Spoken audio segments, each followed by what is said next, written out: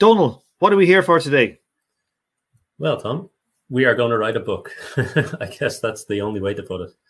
And this book is going to be about communism. So that'll be pretty interesting, I think. The origin of this story is with something you've written about and talked about a lot in the past, this fundamental principles of communist production and distribution by a guy called Jan Appel and the group of international communists, published way back in 1930. You led me to this book indirectly because you posted a video. I don't know if you remember this, Council Communism Rocks or something to that effect. Yeah, I don't remember making that video. When you pointed out to me, I was like, Donald, where the hell did you like find out about my podcast? And you mentioned that. I was like, I said to myself, I've never done a video called that. And then you showed it to me. I was like, oh yeah, Christ, I did. Yeah. But like for me, the fundamental principles, like it's a hell of a book. You know, to me, it's a lost classic. Like with all the kind of stuff I've read, you know, to me, it stands second only to Capital from a kind of a commie economics point of view from what I've read. What's so special about it, Donal? Yeah, extraordinary book. I think we both came to the conclusion kind of independently because I saw your video, which was just a little bit about it. And then I went off myself and read it. The first edition of it was online already, so I read that. And yeah, it was just, I guess I read it, you know, almost in one sitting or, you know, pretty close, because it's just a really incredible text that it lays out the possibility of an economy that is self-directed, where there is no need for the external administrative apparatus of what we would think of as a Leninist state, but that in keeping with, and I think directly drawn from what Marx was talking about in, for example, Critique of Goethe, the idea of an economy where the associated producers themselves are in control of the production and distribution system. And because they're in control of the production and distribution system, the political institutions, the cultural, the social institutions of the society will be under their control. And that's something that I think goes right to the heart of what both of us would see in what that means to us and what communism means to us. You know, I've read a number of different books talking about, you know, the Critique of the Gotha program and insights into Marx's thoughts on communism. But like this book just, for me, just completely like unzipped the comments in it's like the Critique of the Gotha program is like a zip file of this book, whereby it just completely expands in a way that totally makes sense of Marx's ideas of a self-directed society. And most importantly, the most important thing about this is the nature of the system being based upon labor time accounting. Why is this so important? Okay, so yeah, I mean, it's a huge question. You could just talk about that for our whole talk now. But like some of the main kind of reasons that that's important is because if you have a system of labor time accounting, which is capable, and the Fundamental Principles book outlines in a general sense how it is capable, how it is possible. If it is capable of being utilized by the producers themselves in order to establish a system of relative prices, which are cost prices, the integrated labor that is embodied within the goods and services in the economy, then there is no need, and indeed there's no place for, there's no material basis for either the private firms of capitalism or the state planning bureau that will make all of the decisions about what everything will cost and how much everything will be produced and so on and so forth that you see in the Leninist economy. So it's really just a totally different paradigm. And I think it's exactly what Marx was getting at when he was talking about communism right at the beginning. You know, as you say, I think they unzipped it, this whole idea of what he was saying, and Engels too, and Anti-Düring, of a kind of labor time based economy. How would that look? What would be the as they say, fundamental principles? What would be the things that you absolutely require for that to be implemented?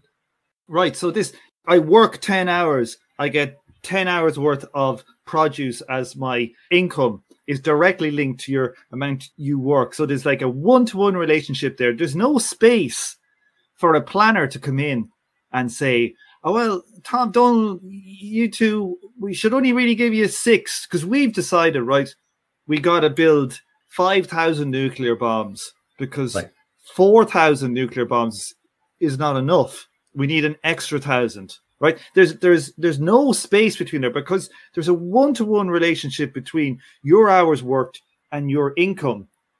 Because that we're using your labor time as the measure to base all the calculations in the economy upon, there is no space to get in there. The only people that can decide to give up some of their income is like mutually about what they agree upon that they want to do in common.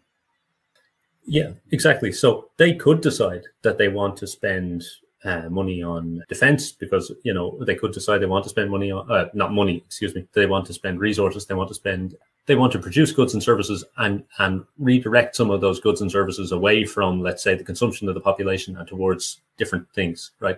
They could do that the same as today it's done or the same as it was done in the USSR.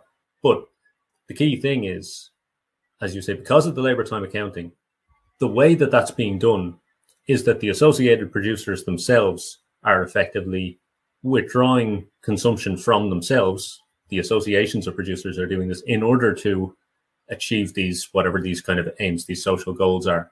So it's not a question of some external group who are saying, okay, we need to take 25% of all produced goods and send it to the military, or we need to, spend a big amount of society's produce on something else, or, there's no material basis for that because the political institutions, the social institutions only operate with the kind permission of whatever people are in charge, whoever has ownership of the productive apparatus. And one of the things that Group of International Communists really emphasize is that if the producers themselves have that control, then they will determine.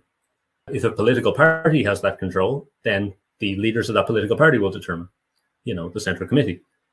If private capitalists control them, own the means of production, they will determine the political institutions, the social, the cultural institutions, and so on of the society. So the labor time accounting is the mechanism through which the associated producers are able to enforce their, both production and allocation.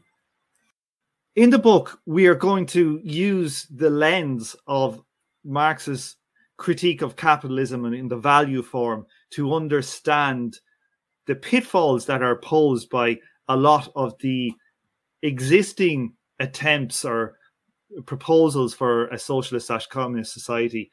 All of these, as far as I am aware, they are wedded to what in the fundamental principles they call a price policy, which is basically society determining what price to give to certain goods, external to purely the labor time, the amount of labor in the good. So why is it so key for us to not go down the route of a price policy?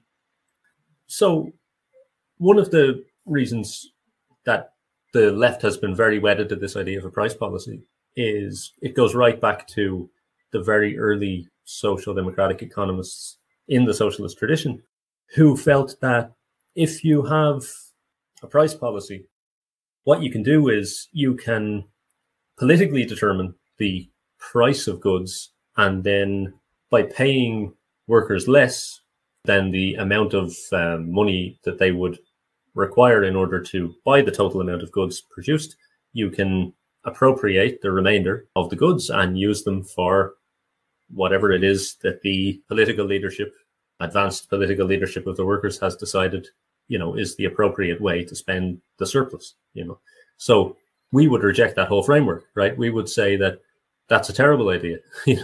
What you've kind of done is you've created a group of people who have real control over the productive apparatus, and can say to the workers, can say to the whole population, here are your work quotas, here's what you're going to get paid. we're going to appropriate the rest and do what we want with it. And of course, the result is what we got. You have workers striking against the socialist society, supposedly the socialist society. You have constant struggle, people looking for lower quotas and more time off. And this is not something that would have been envisaged, because it goes against the whole spirit of the thing. It goes against the whole idea. So that's one reason why we would reject the price policy, because it's fundamentally in contradiction to what we would want. But there are also other practical reasons. So one of the things that left-wing governments have always been at is this kind of cheap food or basic goods populism, where you think it will be popular to reduce the price of goods below their production costs. And of course, the result is shortages, and the result is, or alternatively, you raise the prices of things that you want people to discourage people from buying and create black markets, So fiddling with prices, I think both, at least fiddling with them too much, has negative practical consequences, but our objection to it is even more fundamental. And it's something that, point you made to me before was that, this whole idea that of the socialist calculation debate, it's like they've unnecessarily ceded the ground to von Mises and Weber and these people and Hayek, where they say, oh, the price must contain all information about the society, but in reality, the price of the good in Marx's system, the labor time price of a component, all it is telling us is that this is how difficult it is to do this, right? Yeah. It's not saying you should do this. Yeah. This is a point that I think is very deep. It's when you have a rationally planned economy based on labor time, you can see we have 25 trillion hours of labor each year that we can spend. This stuff takes this much labor. Should we do this stuff or not? Yeah. And it allows, the common woman and man on the street to understand what's involved with the price and how the economy works. And it demystifies. That's one of the great powers of the labor time accounting as well. It demystifies where value, what determines the price. To this day, if you went out on the street and you asked 100 people, why is a certain commodity a certain price? They might say, oh, it's the supply or it's the demand or all this. They rarely will say it's the amount of labor time taken to do it. And I think it's very, very clarifying. So one thing we need to get onto a little bit then is talk about the guild and how the nature of these guilds that the fundamental principle talks about, how this differs from how capitalism reproduces itself, and what are the implications?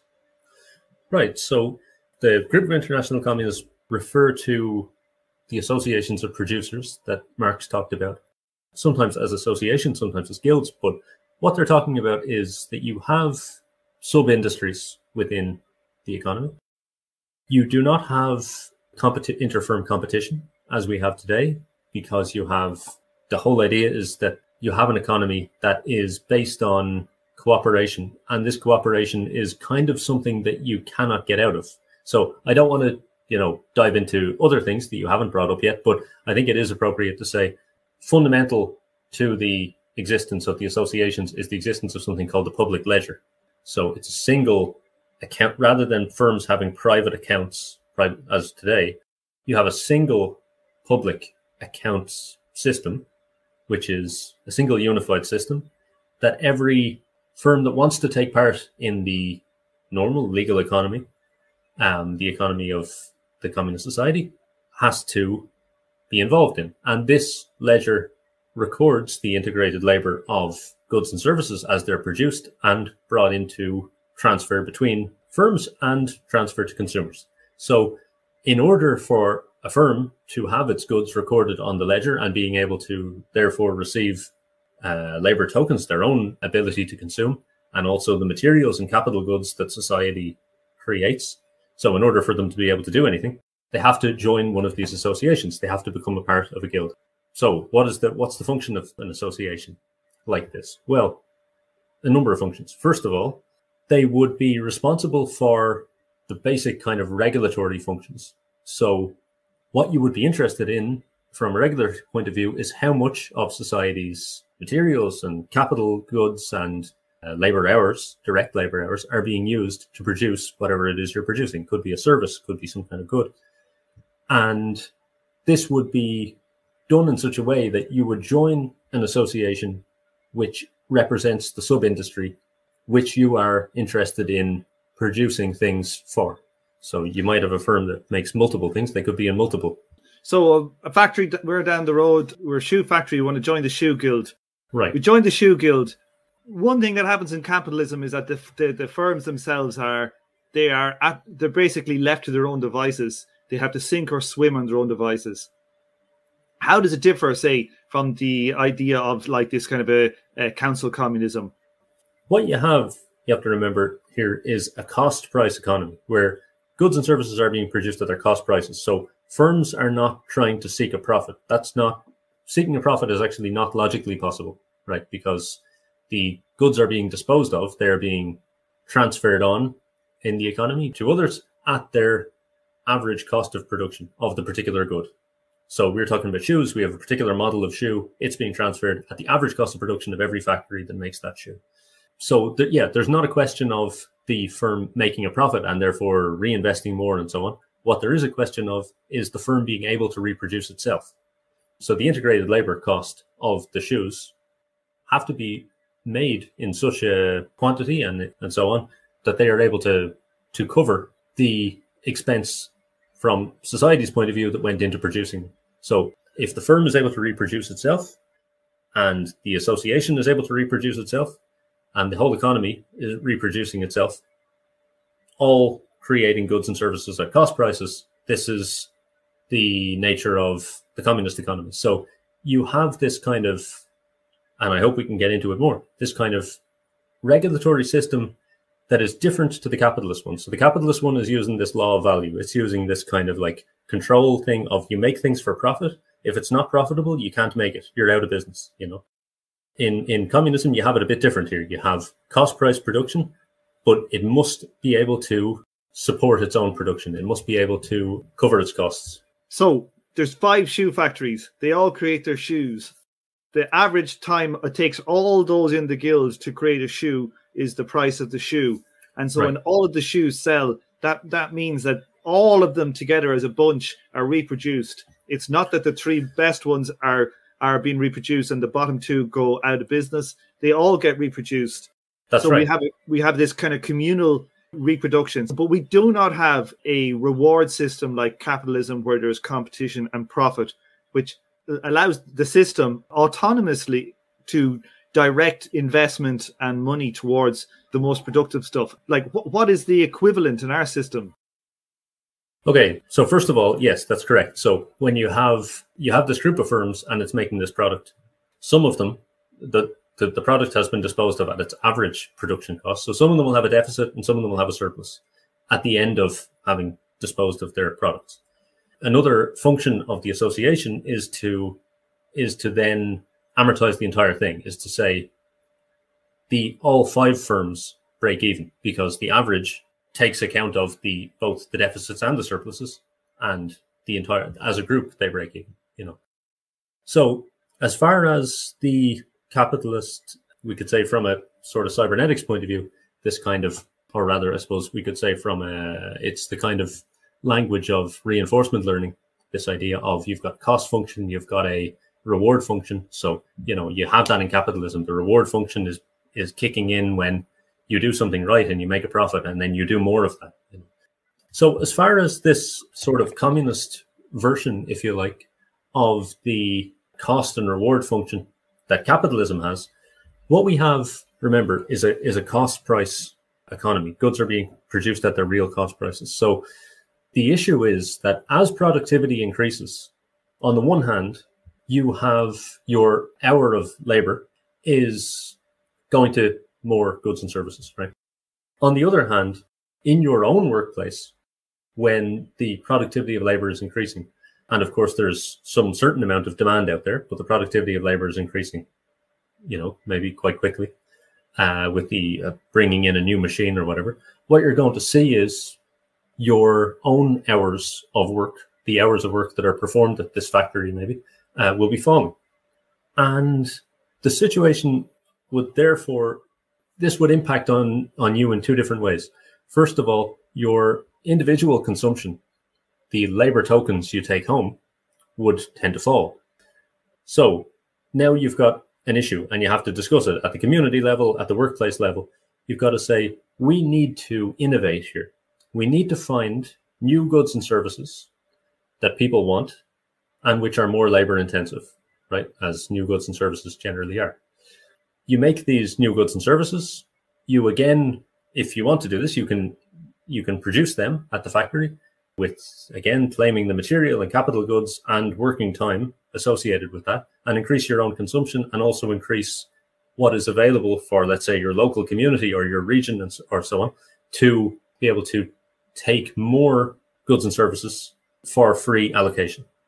This is the mechanism through which the drive is built in so that workers will be interested in innovation, and not only in innovation, but crucially in transforming the innovation into goods and services which they need to produce and get out the door in order to sustain their own consumption.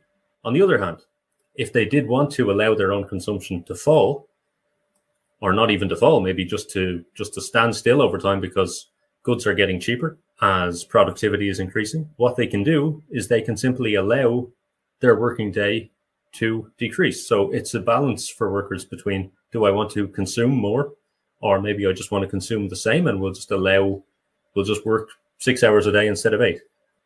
There's there's a bifurcation here between like the ability to go, more free time, but also this is like, oh shit, our factory has got less hours now. We need to innovate. So we got these two motivations at the same time, driving. Right, contradictory motivations. But remember, because there is automation happening in the economy all the time, what you will see is that your hour of labor minus deductions will be worth more and more. Or the extra hours of work will mean less and less to you over time. So we have, I think you described it before as a sort of tangential fall in the working day as opposed to of the rate of profit, which you get in capitalism. Yeah, that'd be a nice one, wouldn't it? The tangential fall in the working day. So like there's so much we've got to discuss. Like we've been doing so much like reading and research and teasing apart a lot of the different concepts that are in the book and building upon them. But one thing I kind of found quite, I don't know what you have to say about this as a kind of a general point, is like, they say like I read some like history of science stuff, and they say, like a new idea comes up and then there's a very fruitful blast of ideas. One thing I found, like when more coming from you, I think like you were asking me, well, how would this thing actually goddamn work? Like, is this what you're saying? Or is this that a lot of ideas just flow very, very, very naturally out of these fundamental principles we've been talking about? That's been my experience of us doing the research here. Yeah, absolutely right. It's like when you said about the Fundamental Principles book itself being the zip file of Marx's previous work. I feel like what we're doing now is really taking the fundamental principles as a zip file, and opening it up, because so much, once you start on any of the aspects of the fundamental principles that they're talking about, things, as you say, naturally flow out of them that almost couldn't be any other way, that are very, very kind of fundamental themselves, in the sense of you can see exactly where they're going. So like, I think that a lot of the criticisms of this book have been from people who have read the book, taken all of it simply as it is, and not really, they haven't done what we've done, which is not to take away from them. They're probably, fantastically clever guys and so on, and people who've looked at this, but you need to, when you read this particular book, I think you need to consider steps 1, 2, 3, 4, 5 beyond what they're saying, and say, where does this lead? Like, and tease it out. And that's what we've spent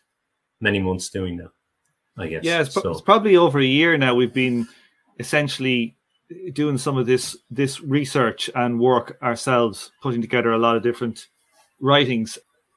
Yeah, another element that we're going to get into as well in the book is like kind of critiquing like the idea of central planning as an idea, as a concept. You know, I think like we've done a lot of research as well into cybernetics, and it's one thing that really flows out of Stafford Beer's work, where he puts this great emphasis on like what actually is planning, what planning is in capitalism. Like we have this concept of like, for me, that's very, very important of Marx's, is that like communism like will have the birthmarks of a capitalist society. And look to capitalism.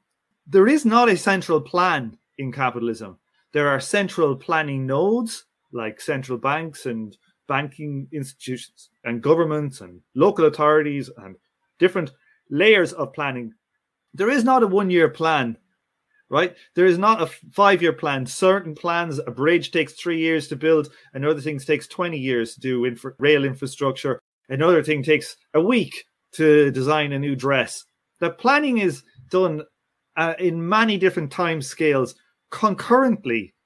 Yeah. And, you know, I feel like that this is something like we will really be hammering in the book, the idea of a central plan. And we're going to pick apart, like from Marx's theory, why exactly we think all existing kind of socialist planning ideas have gone off. Well, except not including, say, the GIC or the syndicalists, but have gone off in entirely the wrong direction. Yeah, I think you're right. You know, one of the funny, interesting things about centrally planned economies was that it was always kind of a myth. You know, there was always a great deal of propaganda about this idea that it really was a 5-year plan that was conceived and then executed. And in fact, what happened was it was continually modified at all levels throughout the entire thing, because there's no other way to do it. You have your plan, you try to put it into action, all kinds of things happen that you didn't expect. There are multiple overlapping, as you said, short-term, medium-term, long-term plans. The scheduling doesn't work.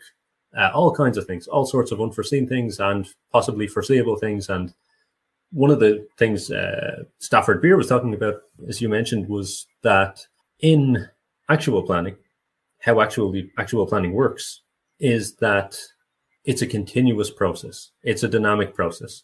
It's plans being started, being discontinued, being picked up again, and again, overlapping over all kinds of time periods, both within firms and between firms. And between, as you say, central nodes and between smaller nodes and so on and so forth. Enormous complexity. So I'm here studying cybernetic engineering at the moment. And one of the things that the main thing that we're very interested in doing that is you have a model of a real object. You want to capture the main, not necessarily main, but the characteristics of the object that you are interested in. And in order to achieve viability, this model that you've made has to be able to successfully reproduce the dynamic characteristics, the dynamic processes that are usually expressed in differential equations. Now, what you get with the Leninist, what we come to think of as socialist economies, is a model that doesn't achieve this.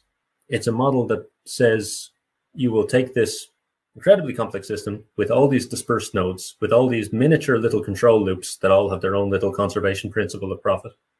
And you're going to instead take that, you're going to reduce that in complexity enormously to this one system that has a single state trajectory and a single state. And you're going to be able to say, you're going to be able to achieve the same kind of dynamic processes. Well, you're not. And one of the things that you really don't achieve, one of the huge things that you lose, and I think people don't talk about it enough, is the emergent property that you get, where, again, in reinforcement learning terms, which I think is the kind of terminology we should be using, is this reward function, is this kind of interplay between exploitation and exploration, is this thing of you have all these nodes and they're all doing both things. They're exploiting when they find profit, and they're exploring to try to find more opportunities. And that's going on all the time at all levels of recursion with all of these overlapping, interlinking plans and so on. You lose that.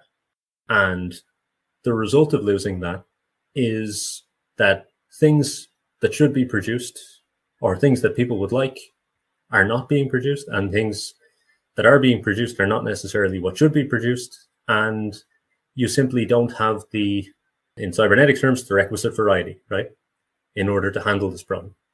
And that's what GIC keeps. Yes, and it's so ironic because when you talk to people about, with central planners, about what they're always talking about is, oh, well, you know, communism has to be more efficient than capitalism to be dominant. Okay. And they think like it's very, very back ass ways, because the idea of this centrally noded plan came out of the politics and the dynamics of stuff. It did not come out of a theoretical argument, because I don't think you can make the case that a static plan is going to be more efficient than a self-organizing structure that is planning and doing stuff on the fly to optimize in their local conditions. Like the even idea that the central plan could be more efficient would have to mean that the central plan was being planned every single day, replanned, you know, on some level. But I think this is true. And even if it was replanned every 10 minutes, you still would lose that exploitation versus exploration principle, which you get with the sort of organic process. Exactly. You don't have this dynamic idea that we discussed earlier of that shoe factory saying, well, we kind of still want to keep our hours up. We got to innovate. Right. The central planner is not going to say like that motivation for innovation is 100 million times more important than a central planner, even in theory, being more efficient. When in theory, it's actually not more efficient. You know, it's going to be more inefficient. Right. You know, the dedication to Stafford Breer, the dedication he has at the start of his Brain of the Firm book, he says, absolutum obsoletum. It's, if it works, it's out of date.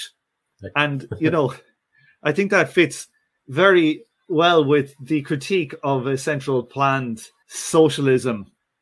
Never mind the actual self-directed free producers, you know, a society of free and equal producers being dictated from a central node. Like the problems of that, you know, never even minding that whole canard.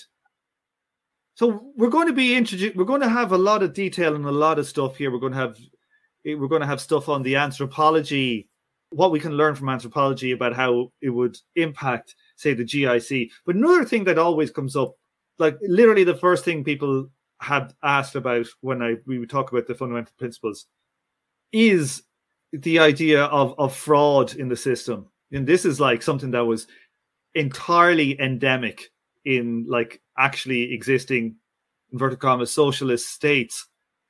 We're going to be putting a lot of emphasis on game theory and how the society can govern itself to mitigate the experiences of actually existing communist or socialist states. So in terms of fraud prevention specifically, which was, as you say, just a huge constant problem in the past with what was described as socialist economies, one of the things that I think one of the great strengths in GIC is that they have this public ledger. They have this record of society tracking its own costs. And then they're able to use this in a distributed way, in such a way that the producers are effectively monitoring themselves, monitoring each other.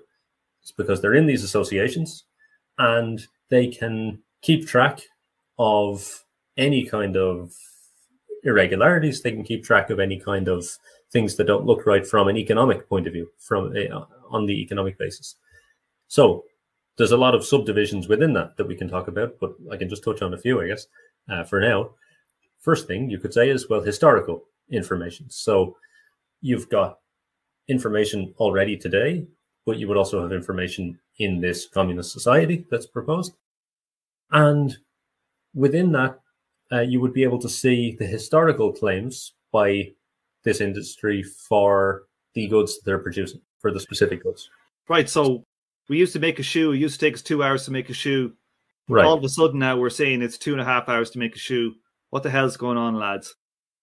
Right. This should be something that is not very common, obviously, but also because it's a distributed kind of regulatory situation with these associations, you don't place all of the burden for that on some kind of central node that has an impossible task of trying to figure out why all of the millions of products might possibly cost more or less. You know, I don't want to go too deeply into this, but we have considered in quite huge amount of detail the ways in which that the associations could regulate themselves and would be motivated to regulate themselves. Another one of the mechanisms through which you'd regulate yourself is this kind of cross comparison. So you say a firm is, as you say, 2 hours making a particular good in terms of integrated labor time, but in the next region over, it's an hour and a half. And in another region, it's an hour and 35 minutes and so on. And you would be able to see both the changes over time, but also the relative levels. You'd be able to see the claims that are being made in terms of the capital goods that are available. So maybe there's a machine that can do it faster in one place or another. Maybe there's a regional event that explains some kind of change. For example, I'm here in Russia. We have sanctions at the moment. That could be the kind of event that can cause some kind of dislocation, disruption. COVID-19, something like that can happen. A war can happen. All kinds of things can happen that cause dislocation. So it's not that the associated producers would be in a situation of constantly checking every time that, you know, there's some kind of dislocation. It's when there are dislocations in the system that are not explainable by what you might expect. Like, so the analysis of beer and the VSM and this idea of like algedonic signals being fired, pain signals, like these ideas are really core to the concept of the GIC to me. Like, you have this idea of the centralized general ledger. All the firm's transactions are open and on this general ledger. And literally these algedonic signals only fire really when needed. So we have all the information sitting there. You would have you can imagine a guild, the shoe manufacturers guild, having like a dashboard like Google Maps or something, and it just goes bing, you know, the labor time has gone up crazy in this one factory, something's going on. Can we help, lads? How do we fix this? Blah blah blah blah blah. The whole thing is very self-regulating, you know, exactly. and open. So like you sitting here and I'm sitting here in Woolwich, you might see that factory down the road there, like, let's have a look and see what's going on there, like, because the boys there, they seem to be dossing all the time. You know. And another thing which I think is important to point out, without again going into like too much unnecessary detail at this point, but which could be very boring, but just to say that I think a very important aspect of that would be that the people who are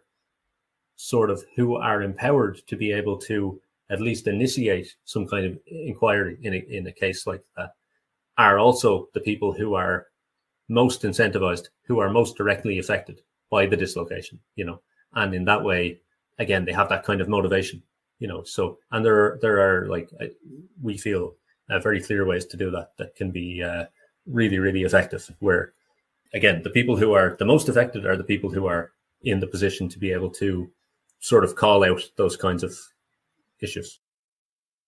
One thing I think as well with the whole general idea behind the GIC and all these ideas that flow out of it, you know, we're not giving a blueprint of every single how to do it. That's absolutely not what the book would be doing, but we're going to show like these second order principles that flow out of these earlier principles. But one thing that to me seems so good about it is that it really seems to get back towards what Marx's general ideas were and what the anarchists' ideas were, if not in political economy terms, but in their in how they wanted things to operate. It's no coincidence that like the Council Communist literature doesn't get printed by Marxist presses. It generally gets printed by anarchist presses.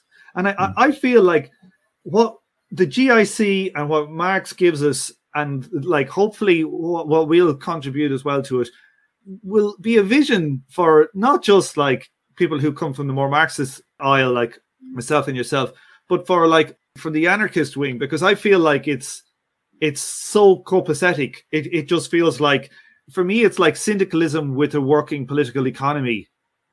Yeah, I really hope so. I really hope that people will engage with this that would not describe themselves straight away as Marxists, because First of all, I would encourage everyone to read GIC. I think that's a brilliant thing to do, no matter what your political background is. I think it's so thought-provoking that alone is just worth doing just for its own sake.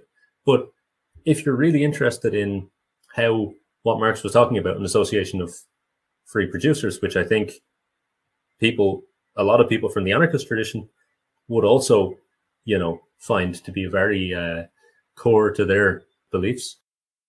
I hope they will engage with what we're writing, because what we aim to do, again, it's not a blueprint, but it's answering a lot of the potential problems, not problems, but a lot of the things that are left unsaid, a lot of the things that are left unresolved in Group of International Economists, where people read it and they say, well, I don't know. You've got issues, you've got outstanding issues here. And what we aim to do is say, these issues are absolutely solvable, and there are very simple, elegant ways to solve them that everyone can get behind. So fundamentally, in the book, what we hope to achieve through like a firm understanding of Marx's critique of capital, a firm critique of the existing proposals for socialism, and are building upon the fundamental principles, that we should be able to really answer the critique that like people have, I think, of the fundamental principles, is that it doesn't describe an economy at all. Like, and there's two things I think I'd like to say about that critique. One is that, like, to me, what is fundamental in capital? For me, what's fundamental in capital is private property and the social relations, those that have and those that don't, and those that have to work, and that those who own and reap the surplus. Okay, that's the fundamental basis of capitalism.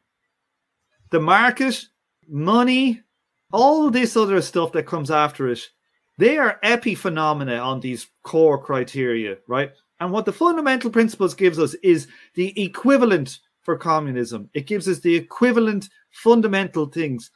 Now, we are going to be building out some of those epiphenomena, and they fall on your lap.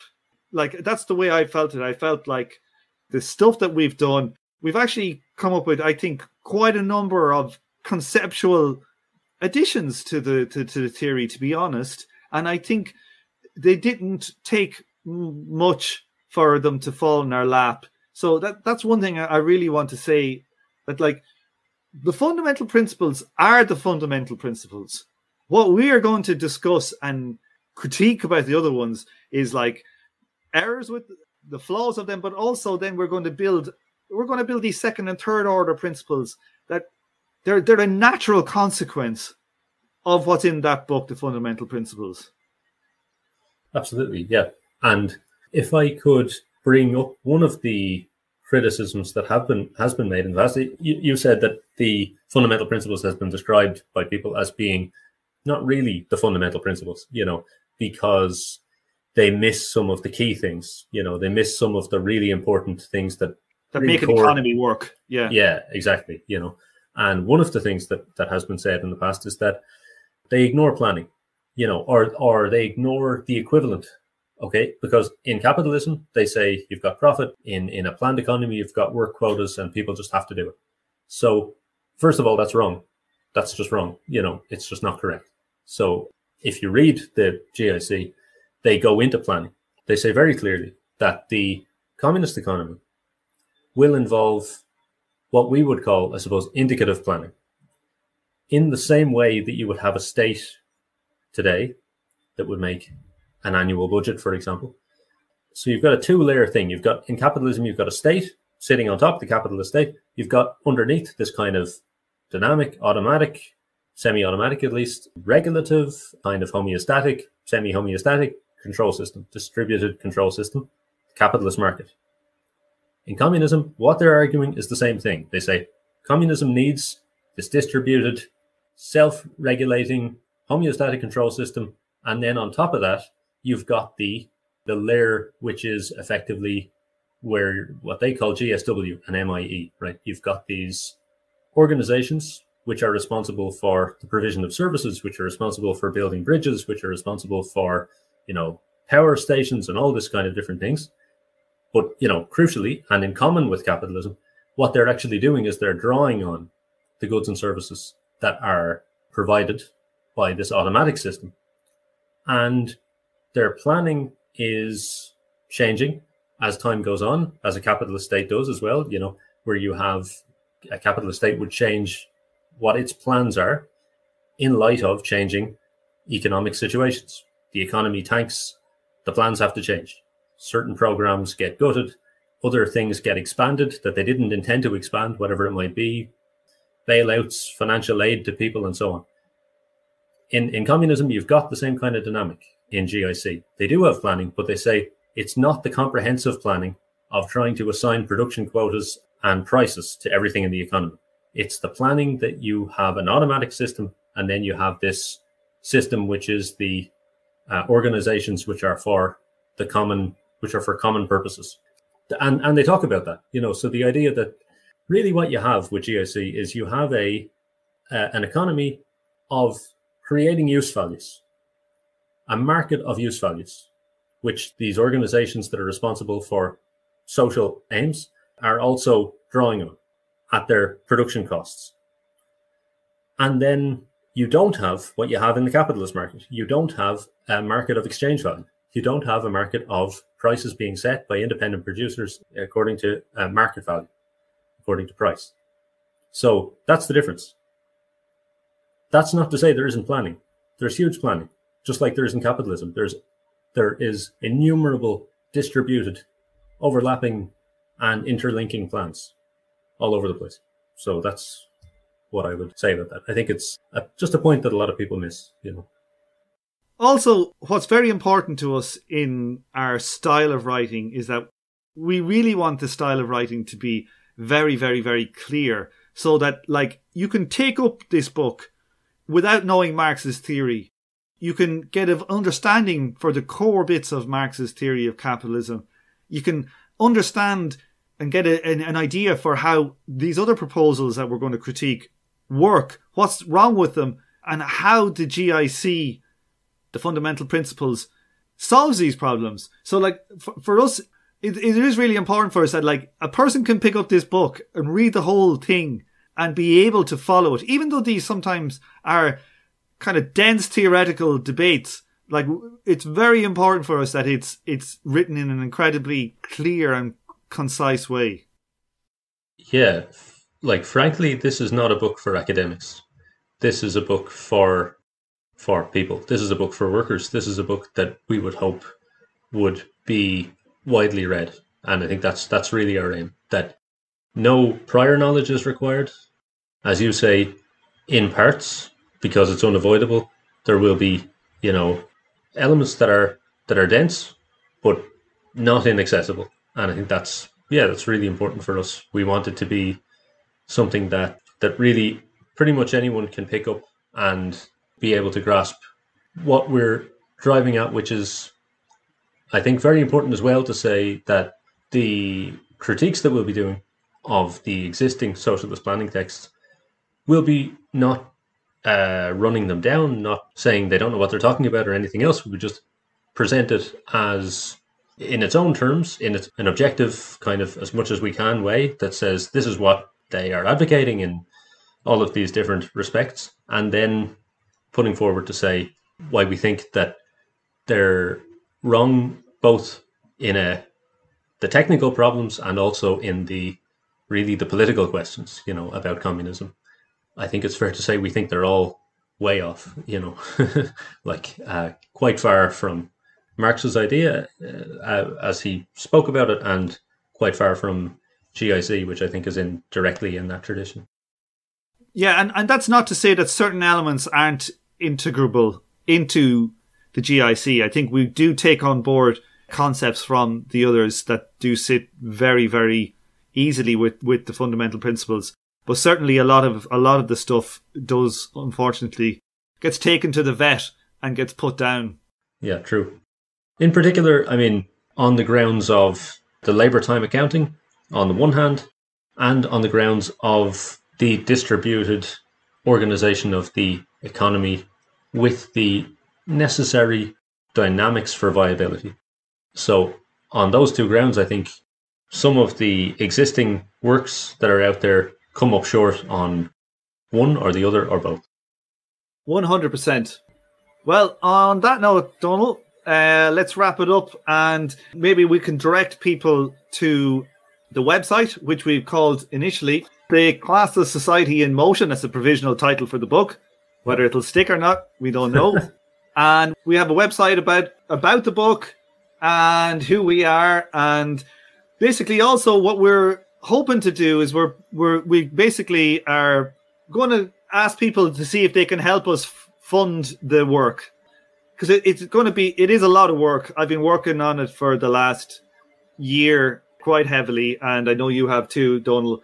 And our plan is to try and finish the book in the next 12 months.